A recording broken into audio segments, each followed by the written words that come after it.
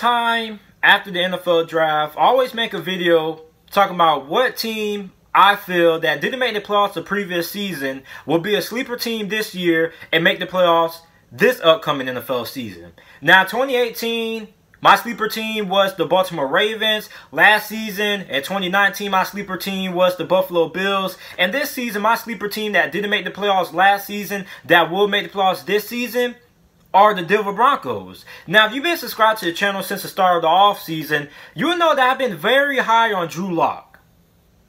Drew Lock, I plan on drafting him on my fantasy football squad this season. I think he is going to take a lot of people by storm.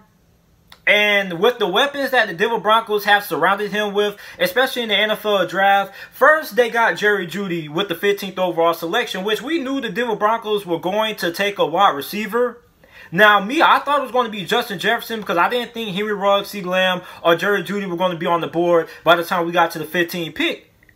But somehow, they had the choice of choosing between Jerry Jeudy and CeeDee Lamb, who I felt were the two best receivers in this draft class, and they took Jerry Jeudy. So now you pair Jerry Jeudy on the opposite side of Courtland Sutton, right?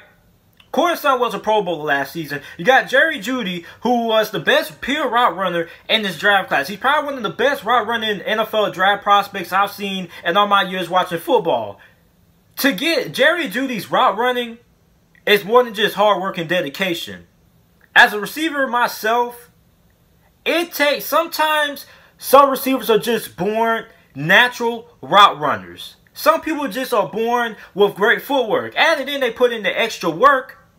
But for Jerry Jeudy, his footwork and his route running just looks natural.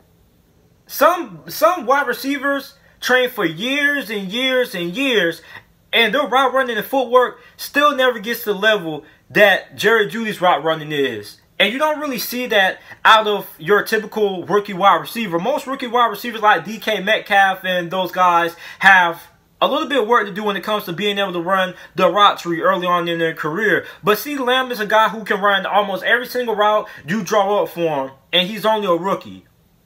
He also has good hands as well. He can make things happen after the catch. Then, with the slot receiver, you got KJ Hamler, right? Now, it remains to be seen because sometimes Jerry Jeudy is going to line up in the slot and KJ Hamler might line up in the outside sometimes. So, KJ Hamler isn't strictly going to be the Denver Broncos slot receiver because, see, Jerry Jeudy is also very good in the slot as well. But KJ Hamler is going to have a big impact as well. And I also don't want people to forget about Deshaun Hamilton. I think Deshaun Hamilton is a little bit of a dark horse in the receiving core for the Denver Broncos that nobody's really talking about. I really like Deshaun Hamilton. Then you got tight end Noah Fant, who led all rookie tight ends last year in receiving yards, I believe. He had 562 receiving yards, 3 touchdowns, and 40 receptions, and he was targeted 66 times last season.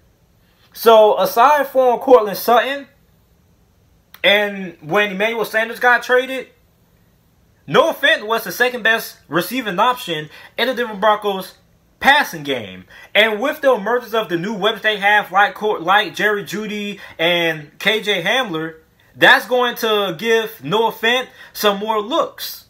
Because everybody's going to be focused on Jeudy and Sutton, but nobody's really going to be keyed in on Noah Fant. They also got Nick Vanette for their second tight end. You also got Jake Butt, who is basically a fragile piece of glass. He gets injured every single time you touch him.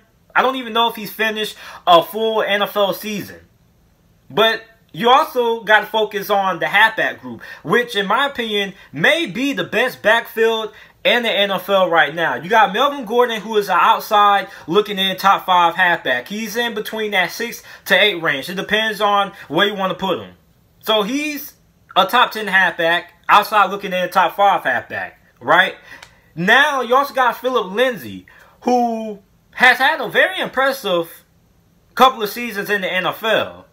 So for the Denver Broncos, this offense has a lot of talent. This offense can put up points with the best of them. This offense should be able to have no problem scoring 20 points a game easily. This offense is good enough to keep up with the Kansas City Chiefs offense in the AFC West. And it may sound outlandish, it may sound crazy, but that's the reality of the situation. The matchup I want to see the most, everybody's interested in seeing Tom Brady and Drew Brees battle it out, but the matchup that I'm interested in seeing the most is Drew Lock versus Patrick Mahomes. That's the matchup I want to see the most. Because I want to see what Drew Lock does now as the full-time starter for the Denver Broncos with the talented pieces that he has around him, going against Patrick Mahomes' offense and Andy Reid. I want to see that dynamic, right? You also got to talk about the offensive line. The offensive line is going to be really improved compared to what it was in 2019. Now, they got a lot of question marks on the offensive line. And I'm not saying they got a lot of question marks on the offensive line in a bad way. I'm saying that in a good way, because you don't really know who's going to start at who. Because they got so much talent on the offensive line. Like at the offensive tackle position, okay, Garrett Bowles and Jawan James should be the two starters on the offensive tackle spots, left tackle and right tackle. Then at the center position, it's basically going to be between rookie Lloyd Cushenberry from LSU and Graham Glasgow. Now, whoever loses that position battle most likely might be moved to offensive guard. But then you're also going to have another competition there, because then you're going to have to choose between Nathan Mutai and whoever the other guy is going to be. If it's going to be Graham Glasgow or Lloyd Cushenberry, whoever doesn't end up winning that starting spot for that starting center position. Okay, so basically it's going to be those two guys versus Nathan Mutai. You also got Dalton Risner, whose spot on the offensive line is pretty much cemented. Now, Nathan Mutai was a guy that the Broncos got like day 3, who I thought was going to go day 2. Maybe he could end up going late in the first round. You don't really find a lot of day 1 starting caliber offensive linemen and day 3 of the NFL draft. And Nathan Mutai just happened to fall in the Denver Broncos' lap. So I think he has potential to end up starting day 1 for the Denver Broncos, depending on how things works out for the Denver Broncos. So this offensive line is going to be really good, and overall the offense is going to be really, really talented. I think the Denver Broncos should have no problem scoring 20 points a game this season. Now moving on to the defense side of the ball, which is head coach Vic Fangio's specialty.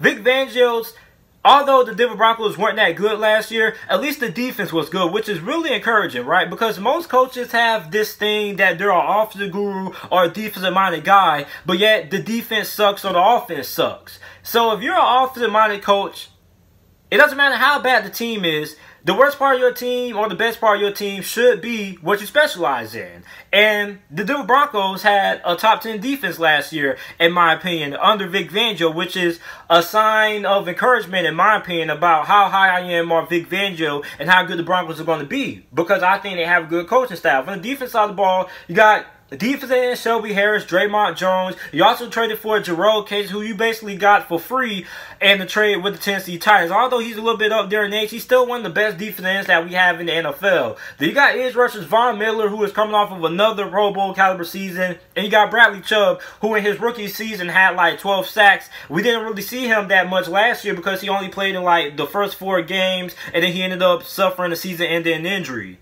So you got him coming back. Him and Von Miller are both going to be guys who are going to have double-digit sacks. Bradley Chubb's going to have double-digit sacks. Von Miller's going to have double-digit sacks. So when it comes to being able to get after the quarterback, they should have no problem being able to do that.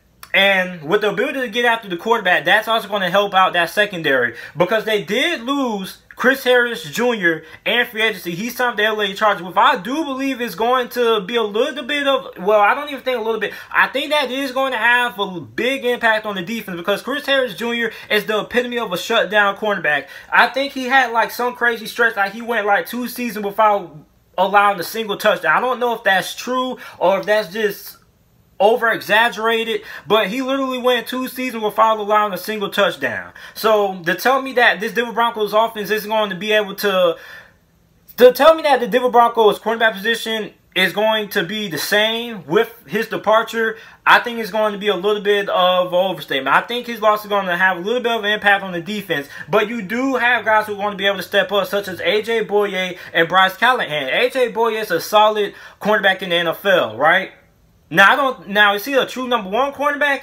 And that remains up to debate. But I think if you pair him up with a solid cornerback on the opposite side of him, he can be really good.